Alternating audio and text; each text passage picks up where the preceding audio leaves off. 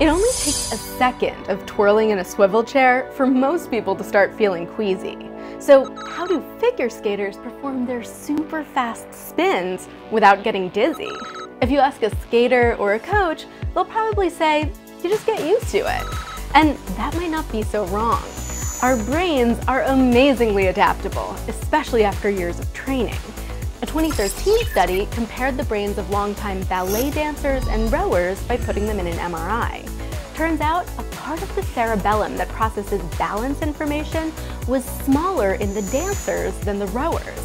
That means the dancers' brains may actually have adapted to ignore signals of dizziness from their ears, which help govern balance.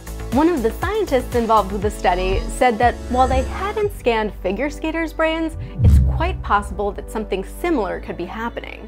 He said he'd worked with a couple figure skaters to test their response to spinning. When they spun in a chair in a dark room, the amount of time they felt dizzy was minuscule.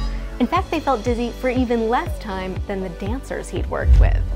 So how do figure skaters perform their beautiful spins? It takes practice, dedication, and likely the adaptability of the human brain.